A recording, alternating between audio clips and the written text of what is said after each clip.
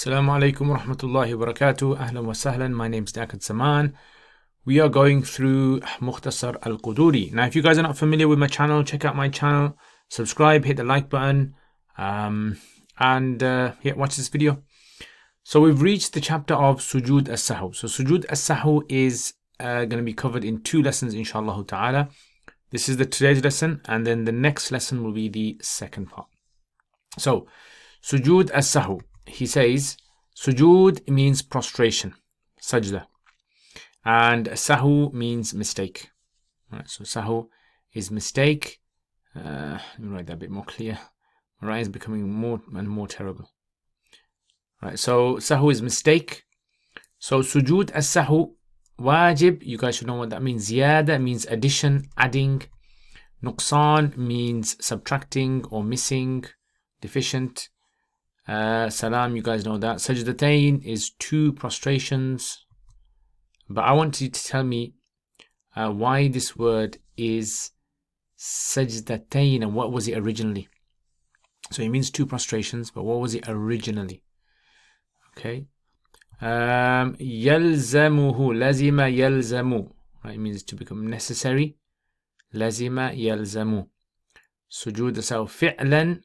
You guys should know what that means. Jins means kind or type. Kind of something or type of something. Laysa minha, okay, fi'lan.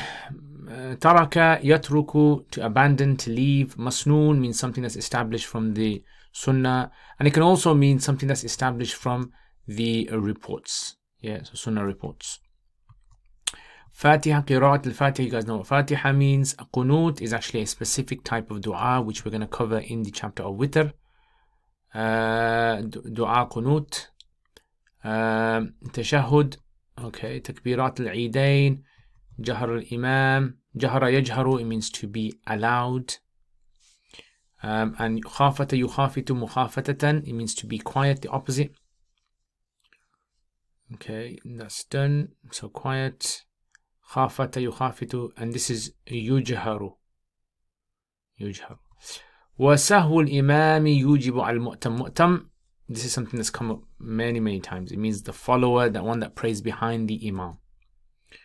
And again, mu'tams come again. Alright. Saha yashu. This is actually saha yashu, to make a mistake. This is the verb. Man saha al-qa'da. Qa'da means the sitting. Sitting. Qa'da. هل قعود أقرب. Okay, posture. Posture. لم يعود is from عاد يعود. It means to return. عاد يعود. لم يعود. عاد يعود. Okay, there you have it. Right, next. Whenever we start a title, you always remember that this hadha is hidden over there. So hadha is going to become the mubtada. Then you have sujood as-sahw, sajada yasjudu, sujood. Which becomes the khabar. Okay, and then you have sujood as-sahwi mubtada, wajibun is the khabar, fi ziyadati wal nuqsani, ba'da is dharf, salami mudaf ilayhi, yasjudu sajdatayn, thumma yatashahhadu wa yusallimu sallama yusallimu taslim, wa yalzumu, and this is yalzumuhu. It's actually supposed to be yalzamuhu. Maybe the dhamma has been slightly shifted in the wrong place. يلزمه لازم يلزم is the فعل. سجود السهو is the فاعل. إذا زاد في صلاته فعلا is the مفعول به. من جنسها ليس منها. ليس means not. So ليس, you know, ليس is فعل ناقص and all that. ترك فعلا مسنونا. فعلا is موصوف. مسنونا is the صفة and becomes مفعول به of ترك. And then you got all these words over here. Ataf, mansub, ataf onto qira'ah. Taraka qira'at al-Fatiha, taraka al-Qunut, taraka al-Tashahhud. Now I want to ask you this question over here. Why is it takbirati? Shouldn't it be takbirata? Test question for you guys. Al-Eidain is mudaf ilayhi. Aw jahara al-Imam fi'l. Al-Imam fa'il. Khafata yukhafitu. Jahar al-Imam fima yukhafit. Imam does jahar in that which he is quiet. أو خافت فيما يجهر. خافت يخافت فيما يجهر. Now this, You see, you can make this into Jahr al-Imam fima yukhafat. The Imam reads aloud in that which is supposed to be silence, majhul. Yeah, you can have that. And then khafata fima yujhar. And then he's silent in that in which there's supposed to be loud recitation. Okay, so there's various ways you can say that. وَسَهْوُ الْإِمَامِ مُبْتَدَى يُوجِبُ. All this is the fi'l fa'il. خبر السجود مفعول به.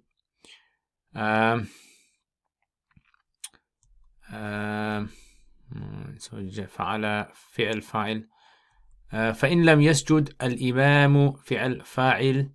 يسجد is جزم مجزوم. المؤتم is فاعل of فعل. فإن سهى المؤتم فعل فاعل لم يلزم الإمام والمؤتم. So يلزم, the fa'il of يلزم is this word sujud that comes at the end. Right, so imam and mu'tam is maf'ul bihi. Sujud is actually the fa'il. So here is, just write that down. Fa'il, fi'l, fa'il. ومن سهى عن القاعدة الأولى, whoever misses the قاعدة الأولى. ثم تذكر وهو إلى حال القعود أقرب. أقرب, you guys should know why this is a single dhamma. You guys should know. If you don't, or if you do, put in the comments.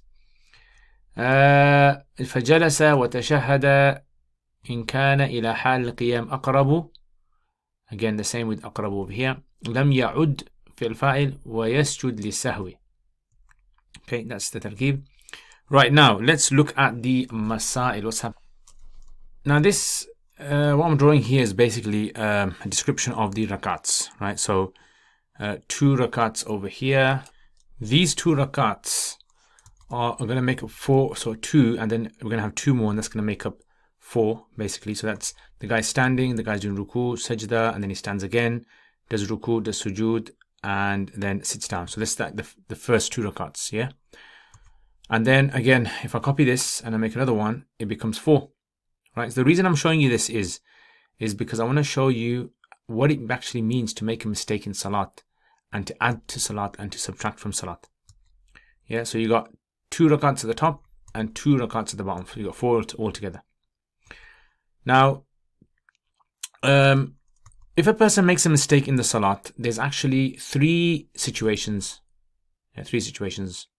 Number 1 is that his salat will become void and he has to restart his salat again. So someone made a major mistake in the salat, salat has to be void. This happens when a person misses out a fard act, or commits an act in salat which is totally contrary to salat. Okay, misses out a fard, or commits an act which is totally contrary to salat. Number 2 is if a person makes a minor mistake, small little mistake in salat, it's fine. It won't really affect the validity of the salat. And then you've got the one where we're talking about, which requires sajda sahu to rectify it. So sajda sahu actually is like the plaster, right? When you injure yourself, when you put plaster on, it rectifies the mistake that you made, the injury that you made to the salat. So he says sujood sahu is wajib. The sajda sahu is considered, according to the Hanafis, to be necessary. Yeah, it's considered to be necessary. Now, when is this? Fi ziyadati wa nuqsan. In ziyada and nuqsan. Ziyada means adding something to the salat, and nuqsan means taking away something from salat. Yeah, so additions and subtractions. Now, what does that mean? What can you add to the salat? What does that mean? You can't add anything to the salat? You know, you can't like recite for a longer period. What does it exactly mean? Or subtracting, if someone misses out a tasbih, subhanallah or something. So not everything. So for example, like a person, you know, adds into their salat at-tahiyyat, tashahhud, when they're reading Fatiha, instead of Fatiha they read tashahhud. Or for example, like a person, he or she, they you know, add an extra ruku they add. Or let's say for example, like someone subtracts from their salat the sitting. So after the 2 rakats, so let's say they're praying 4 rakats of salat, after the 2 rakats, the sitting that they're supposed to do, they miss this out. Right? So these are situations where a person would have to sajda sahu. Now, how do you exactly do sajda sahu? So let me try to illustrate it for you guys, just so that you guys can have a better understanding of how the sajda sahu is performed. So the sajda sahu is actually performed at this point, right? As soon as you get to salam, right, you give 1 salam, assalamu alaikum wa rahmatullah. You give 1 salam, and then you do the procedure for sajda sahu. So let me just move this out the way. Okay, that's the exact point that you start sajda sahu. Right, just soon as you give one salam, then you do the sajda sahu. Okay, so he says, بعد السلام يسجد سجدتين. So sajda sahu is wajib after salam, after completing the salat, and you only give one salam. ثم يتشهد, and then you do tashahhud, and then you give salam again. Yeah, so what does that mean? So if I move this out of the way. Okay, now over here, look, after you give one salam, what you do is you do two sajdas. Yeah, two sajdas, and then you do tashahhud, right? You do at-tahiyyatu lillahi was-salawat, all of that, and then Allahumma salli ala Muhammad, all of that, and then you do dua, and then you give the salam. Right at the end, you give salam. Salam is given, and that's it. So that extra addition, extra sort of extension that you add onto your salat, that is what sajda sahu is. You give one salam, assalamu alaikum wa rahmatullah, two sajdas, Allahu Akbar, subhana rabbil ala, subhana rabbil ala, subhana rabbil, Allahu Akbar, again, and then at-tahiyyatullahi wa salawatu wa tayyibat. Read all of it and then finish, and assalamu alaikum wa rahmatullah, assalamu alaikum wa rahmatullah. That's how you do it, basically.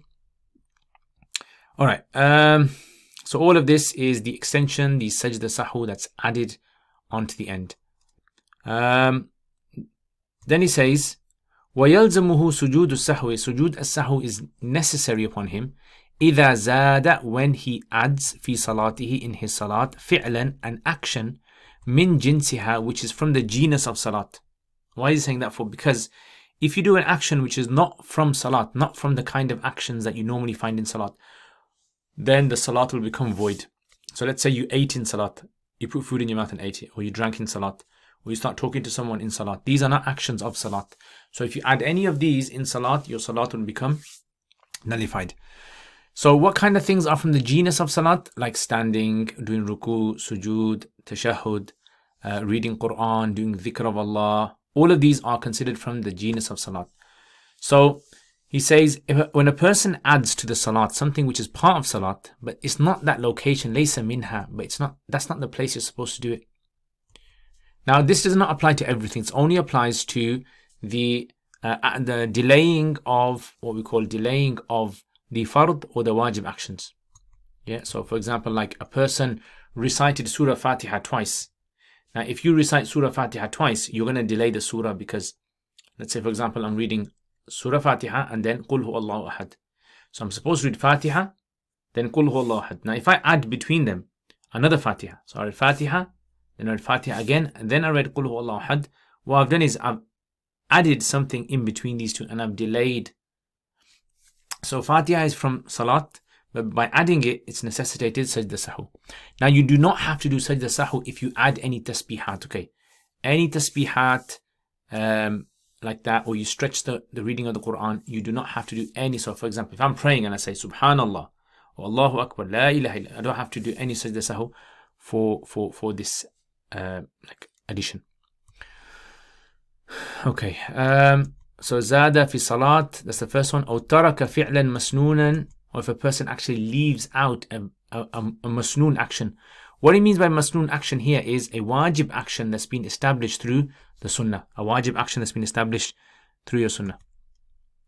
Or taraka qira'at fatihat al-kitab, or if a person was to leave recitation of Fatiha, or left the dua qunut in witr, or did not do the tashahhud in the first sitting, or takbirat al-Eidain, missed out the extra takbirs that are going to come in Eid. We're going to talk about that when we reach that chapter. Or jahar al-imam, or the imam recites aloud in those prayers that he's supposed to recite quietly. Or the imam recites quietly in those prayers that he's supposed to recite aloud. Okay, now some of these things have come before and some of these things are going to come later on in Qudoori, so I wouldn't really worry too much about that. But all you have to remember here is these are examples of scenarios where you have to do sajda sahu if you miss them out. Okay, so how does this work then? Right, so like we said, this is only the mistakes. Adding and subtracting from salat is only those things that he's listed over here. Zada fi salati fi'lan masnunan, he's added something extra to his salat. Or like we said, the person has done done these things, taraka qira'at Fatiha, etc. Now, adding things to salat or missing things out. So when we say adding, we mean adding something to salat which is part of salat, like we said. If it's not considered to be part of salat, then you are not, if you add something which is not part of salat, then you cannot continue your salat. Your salat, it needs repeating. If you miss something out in salat, if you miss out a fard in salat, your salat is nullified. You have to repeat it again. But if you miss out a wajib, then that's when you do sajda sahw. So when it comes to missing, it's only the missing of wajibs. And when it comes to adding, this is how to remember it. When it comes to adding, it's only adding something which is part of salat, which makes you delay a fard or a wajib. Yeah, delaying of the fard or the wajib.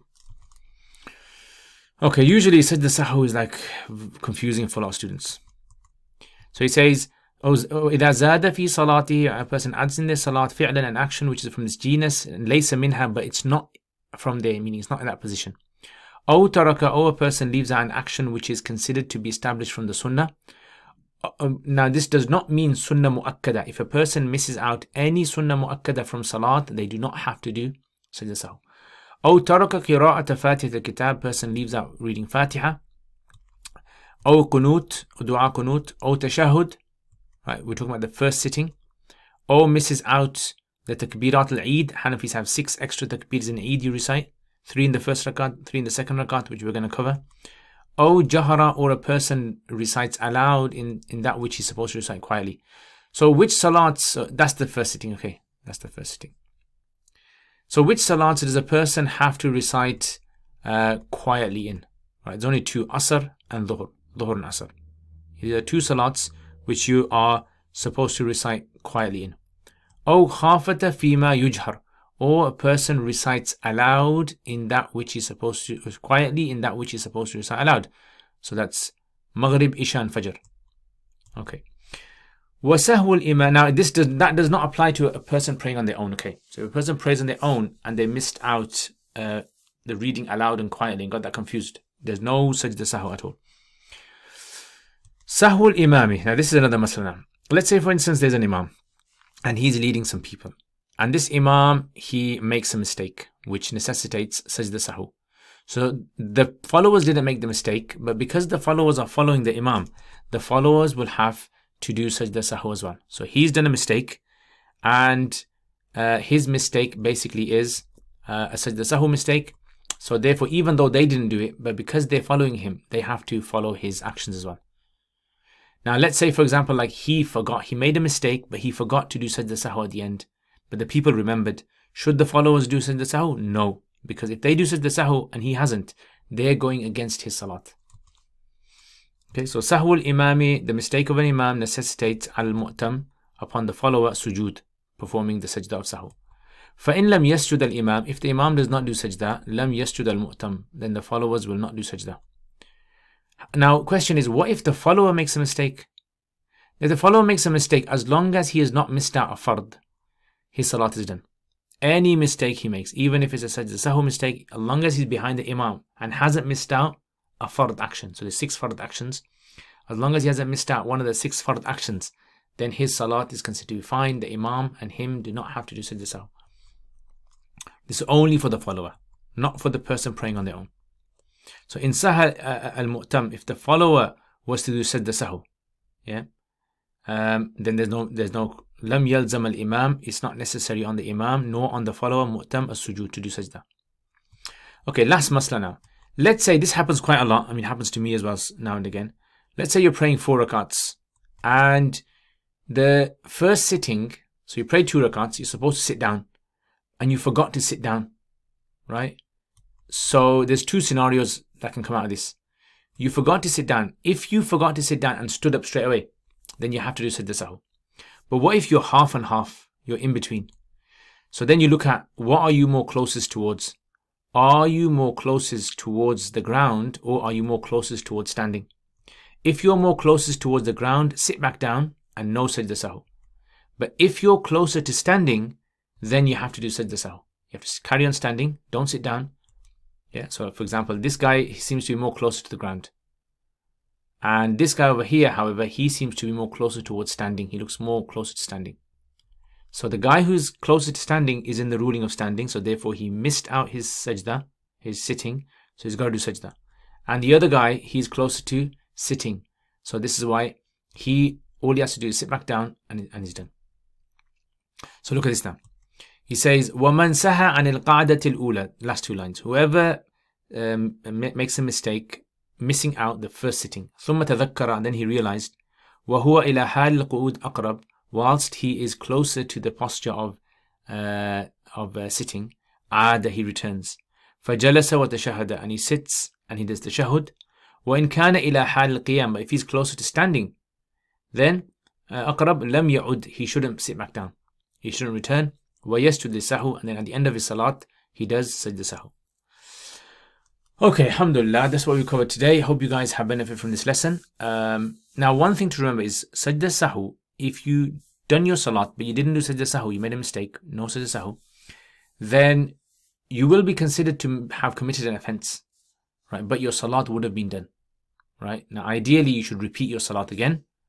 But if you can't, then your salat is considered to be done, but you'll be considered to be, possibly sinful for that. So, Jazakallah khair. I hope you guys have a wonderful week. Thank you very much, guys, for all your support. Patrons, you guys are wonderful people. If any of you guys want to become patron and you want to support my channel, the work that I do on a monthly basis, check out the description below. Anything that you donate to this channel is going to become a sadaqah jariyah for me and for you. And also the free content that I provide for all the people. Anyone who watches it, you're going to get a share of that reward as well. Jazakumullah khair. Take care, inshallah. Assalamu alaikum wa rahmatullahi wa barakatuhu.